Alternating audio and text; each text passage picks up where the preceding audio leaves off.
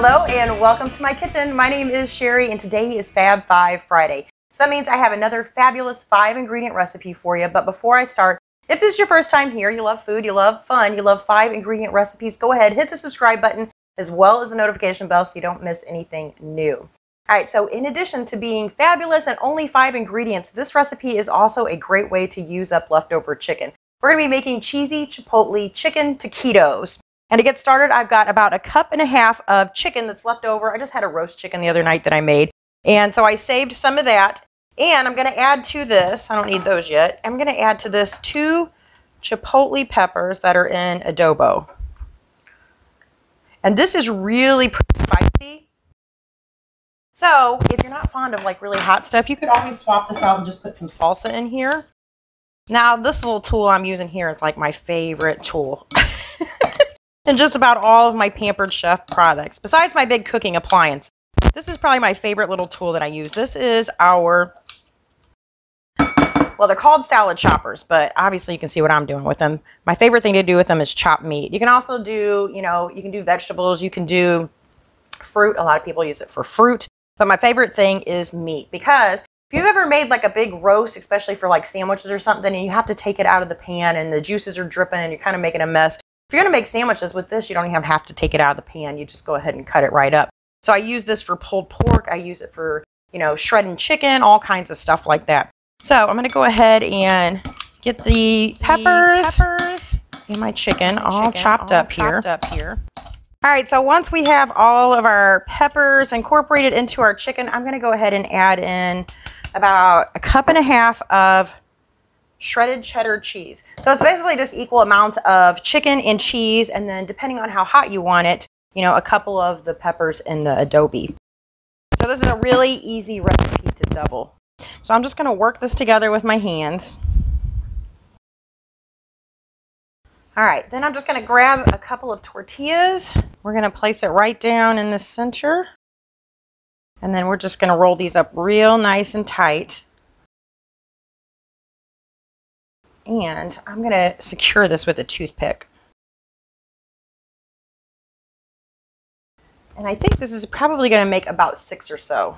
Let's do another one.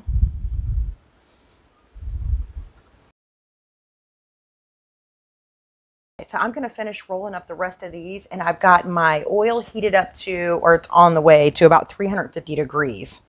All right, I've got my taquitos all rolled up and ready to go. Now, I've got my oil here, and I'm going to guess it's around 350, 365. So we could definitely put a thermometer in here, but I'll show you a little trick. And this is the way I have always known, and it's really funny. I just do that. I just put a little bit of water in it. If it starts to sizzle and pop, then I know it's good to go. But I think years ago, I had my hands wet, and it went over the top of the grease, and it just dawned on me then, like, that's the easiest way to check to see if it's ready. So I'm just going to fry these one at a time, just because they don't take very long at all. And then that way I can really kind of control. Maybe we'll do 2 at a time. Maybe 2. There we go. Yeah, you definitely want to be careful before you just go slinging water in a pan. But I really do find that's just like the easiest way to tell when my grease is ready. All right, so again, these don't take very long at all. Less than a minute, really. And then I'm just going to flip them on their other side. So I have got a plate over here with a couple of paper towels lined up on it, but to be honest, I really don't like to do it this way. I feel like it kind of, you took all the time to make it nice and crunchy, and then you put it on here, or nice and crispy, and then you put it on here, and it's kind of sitting in its own oil that it fried in. So what I like to do is usually put it on like a cooling rack. Something where the grease can drain away. The grease can drain away. All right, so I'm going to put 2 more in. And if I didn't tell you, I got about 1/2 inch of oil in here. Oops. All right, so I'm going to go ahead and finish frying these. All right, our taquitos are done, and they are beautiful. I think anything deep fried and cheesy is beautiful.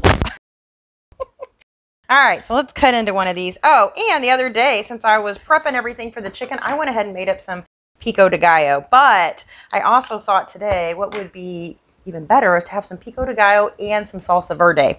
So I'm going to try to post those videos along with this one. And